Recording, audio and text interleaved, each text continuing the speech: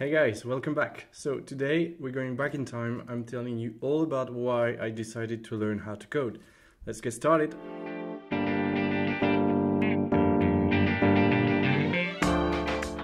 Everything started 7 years ago. I was back then a business student at university, studying classic business stuff, and a friend of mine suggested we take a few extra courses in computer science. And I was like, yeah, why not? We might be cool, we might build some websites, surely it's going to be interesting. I didn't look at anything, I just said yes.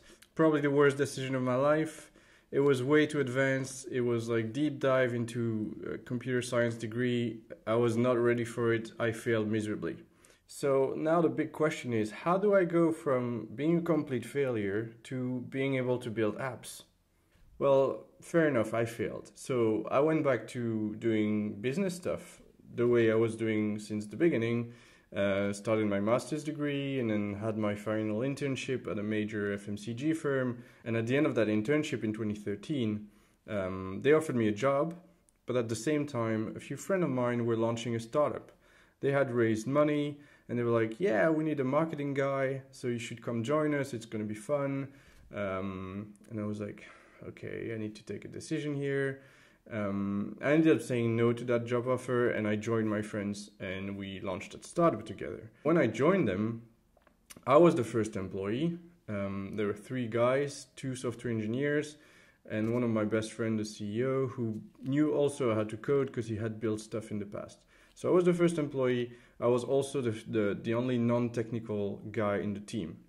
And my role was growth hacking, marketing stuff, social media. And very quickly, I started to realize that the fact that I didn't know anything about the technical stuff was going to undermine me in that startup. So I was the one in touch with the users. I was getting feedbacks. I was getting feature requests. I was getting lots of information I had to process and then deliver back to the team in a meaningful way. But since I didn't really understand the technical world, it was very tricky for me to understand if what I was going to say or suggest or what the users were asking for was realistic, feasible, crazy complex, ridiculous to even ask when you're a startup and you're trying to grow. So I had no clue. And that was really undermining me in terms of, feeding back decisions, trying to influence our product pipeline. And that was very, very frustrating. So I stayed at that startup for about a year. Then I left, went back home, decided what I wanted to do next with my life. And that's when I read that book called The 4-Hour Work Week by Ferris. It completely blew my mind, and I knew from that point onwards I wanted to start making, passive revenues and have side projects and stuff. And that's when I decided to launch a YouTube channel. I had tons of time, I was applying for jobs, I was bored. And that was the period where everybody was launching music promotion YouTube channels. So I was like, yeah, fair enough, I'll do that. It sounds pretty simple. I love music. I'll find good tracks. I'll put nice photos in the background, and there we go. But since everybody was doing the same thing, it was a nightmare to drive traffic to these videos. So I was struggling. I was posting lots of content, but there was so much that it was impossible to stand out. So I needed a quick way to drive tons of traffic. And I remembered one of my growth hacks from the startup I was before. We were using that website called Ask FM, which is basically a website where teenagers go and ask questions to each other. And you can ask questions to anyone in the world. It was super easy to use at that time.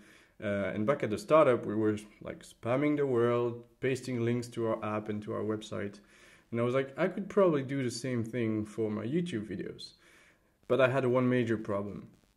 That process of literally spamming people on AskFM was super manual. You had to go copy paste stuff, change that person's name so it looks real. It was a bit of a nightmare.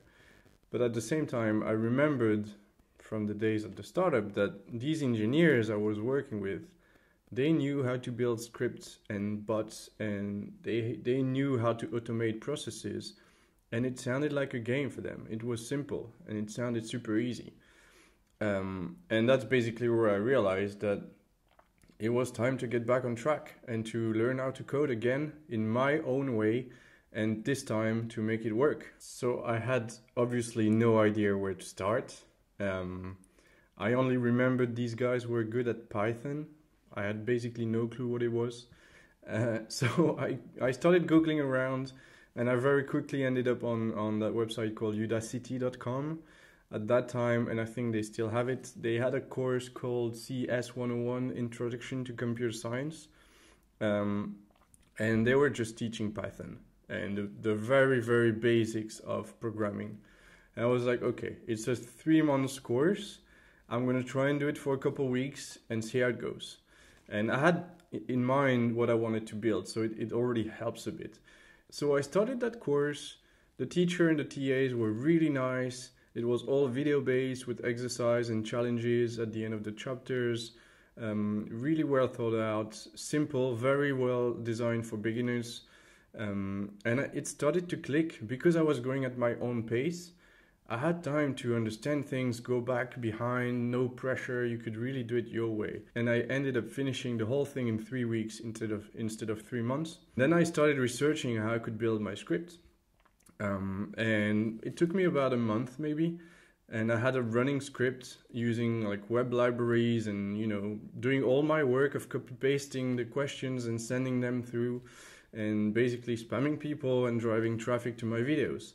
And I think a year later I had about 2 million views on that YouTube channel. So it did really work, and for the first time in my life I had built something from scratch alone without help from anyone. And the feeling was amazing. So that was great. But that still doesn't tell us how I went from knowing that and building a small bot to building apps now on the App Store for everyone to download. So in between these months where I was running that YouTube channel, I moved to London. I ended up getting a job. And one of my best friends was also living in London. And he discovered a course on udemy.com where the teacher was basically teaching students how to build 15 real iOS apps. And he was like, hey, have a look at this. It's $10 and it says that it's going to teach you to build 15 apps. At the beginning, I was a bit skeptical, but because I had learned how to program with this first course, and don't get me wrong, I wasn't a programmer at that time. I was just a quick hacker, if we want. I basically gained confidence. I wasn't scared anymore to feel stupid again and start something from scratch. So we ended up taking that course. We started building real apps, following that teacher without really understanding everything about iOS just yet, but the feeling was awesome. And it really got us started. And from there, I took another, like in the next 18 months, probably another 10 or 12 courses, launched a first few apps. This has been a really amazing journey so far, and it started from a very bad experience, if you remember. So it really shows that everything is possible. So obviously this video is mostly about the why I decided to learn how to program, the trigger and the mindset at the moment I decided to get started again.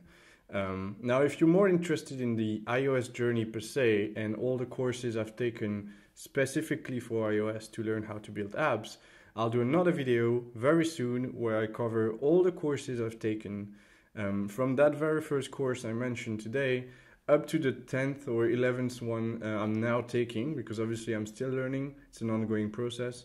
So I'll do a new video very soon where I discuss all these things. Yeah, so in the meantime, if you've enjoyed that video, please leave a nice comment or give me a thumbs up or subscribe to the channel so you don't miss the next videos. And yeah, stay tuned. There's much more content coming up. See ya!